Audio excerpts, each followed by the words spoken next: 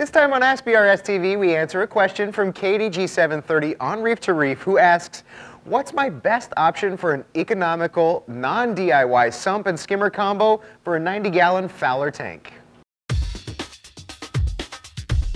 Hey Reefers, Randy here with an Ask BRStv. Today coming to you from Reef to Reef Community Forum, where I was browsing through some of the welcome threads and came across a question from KDG730, who was looking for recommendations for a sump and skimmer combo for his upcoming 90-gallon fish-only build that didn't break the bank, but also didn't require any DIY effort to put together. With that in mind, KDG730, I browsed through some options that might work for your setup and found one in a single combo kit that not only fits your needs, but also ends up saving you about $200 over mix matching a skimmer and sump separately. I can tell you that one of my least favorite parts of putting together a new tank was one, searching for that right sump that fit under my stand just right, that also fit my needs for a return pump chamber or additional room for other gear I wanted to use, and two, wading through the nearly endless selection of skimmers that not only match the bioload demand for my tank fish and feeding habits, but then also fit into the skimmer chamber of the sump I just decided on. On top of all this, I had to be able to afford it as well.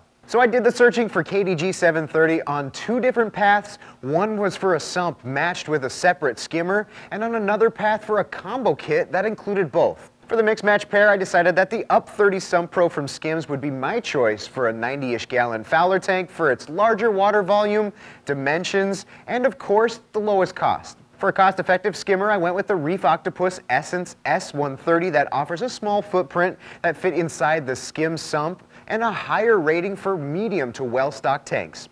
The total cost of this package worked out to be just under $630. And for a combo kit, I could only find one option that fit the bill, and that was the Somatic 90 sump and skimmer filtration system. That's a one-package deal with a sump slightly smaller than the Up 30 and a 90S skimmer outfitted with a CJ skimmer pump.